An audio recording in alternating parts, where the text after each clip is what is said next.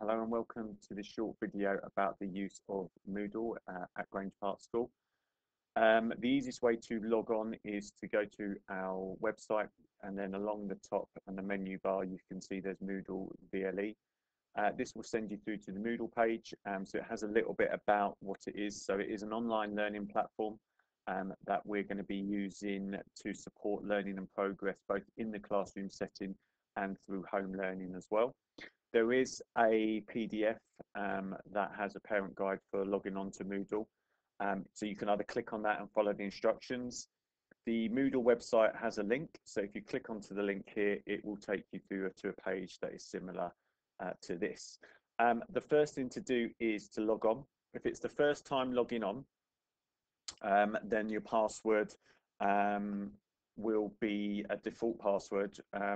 But then what we recommend is that you change the student's password after the first time of logging on, and I'll show you how to do that in a moment.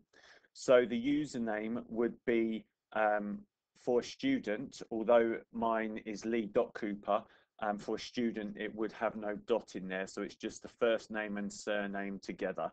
So if I was logging on with a student account, then it would just be Lee Cooper as such. I'm logging on with a staff account and my password has already been entered. The password for the very first time of logging on for a student is Grange Park, all one word, and it's a capital G and a capital P. So first time logging on, password is Grange Park, all one word, capital G, capital P. Once logged on, if it's the first time of logging on, what we recommend you do straight away is the student's name will be at the top. You click on the downward arrow, you will go to profile, and then on the cog on the right hand side, there will be an option to change password. So please change password to something that is memorable for your son or daughter. Once you've had changed your password, you will see a slightly different view to what I've got here, but I'm going to change my view to student. So it will be similar to this. Yes, unlike it won't have all of the courses, it will just have the one year group course that the student is assigned to. So for this example, we're going to be using year 11.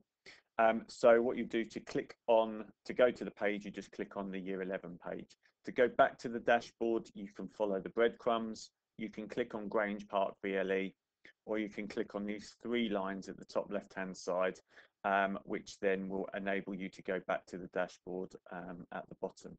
The dashboard is just your opening screen, kind of what you've seen with the recently accessed courses. So this is what a student will see. I'll just make sure that I am still assigned as a student. So here we go. So it will have useful resources. So we're adding all of the pupil timetables to there.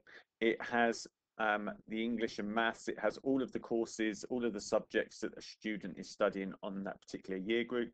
And what it will have, as you can see, that's been started to populate, because we only released this at time of recording. We released this yesterday.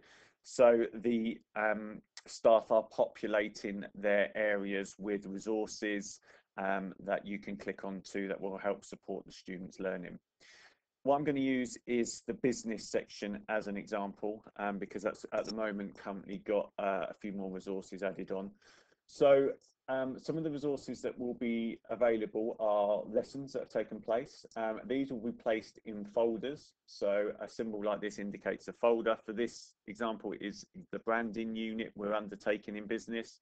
By clicking on that, it will have the activities, the worksheets, any resources that is being used for that particular unit. So like I say, for B7 branding, this is what we're working on so far. To get back out of this screen, just click onto the breadcrumbs at the top and you can go back to the business area. Sometimes there's going to be documents that are standalone. So this is the actual specification for the particular qualification that students undertaking in business. As you can see from some of my colleagues that have added on there, we've got a PowerPoint for Unit 3 Help and Device. Cookery have added all of their recipes to complete at home and put them in a folder. So they'll either be in a folder or they're a standalone. And then to download the actual work, you just click on the document, and then what you can do is open it up and then save that to your own computer area to add work to it or add comments to, depending on what the activity is. So this can be saved in your own area at home. Also as well, there will be links to Zoom lessons for all of the classes. So by clicking on my Zoom link, it will take me through to any online lessons that I am undertaking. As well as this, with the little world and kind of a bit of paper behind this, is a link to another website. So for example, we used a quiz in Kahoot. So this could be a link that students use as well. One thing that you can do with the VLE is then complete a bit of work. So I showed you in that folder is downloading my brand workbook. What staff will do if they require students to hand it in or upload it, there will be a hand holding a bit of paper as a symbol, and then a title of the relevant section that needs to be handed in.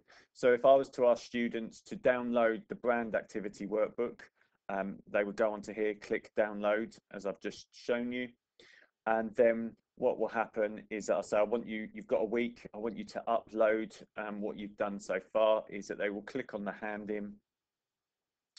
You will see here that there's a grey box that says add submission. Students will click on that, and you can use this button here to actually upload a file. So you can try and find the file, choose one from your own computer, okay?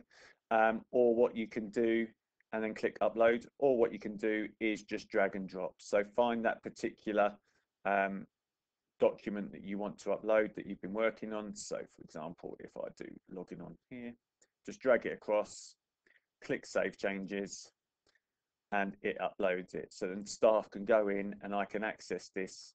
I can see this is what's been uploaded, and then I can download it and access it and have a look at the results. Okay. So that is a way of the students being able to download some work and then uploading it as well. To get back to where I need to be is I can go through to the business section and use the breadcrumbs moving forward that way as well. Okay, so all of these will be populated with the relevant resources for the particular areas. There'll be useful information that is added onto here as well. So when using the VLE, it will be implemented into classroom environment in terms of activities, and using the VLE to help support those activities, as well as supporting home learning. One of the key things as well, we're going with Moodle, is that actually our college partnerships use Moodle as well, so the transition is smoother, and it helps remove one of those kind of unknowns when students are moving into college as well. That was a very, very quick introduction into Moodle, logging on in terms of changing the password, and then kind of looking at the resources and uploading resources as well.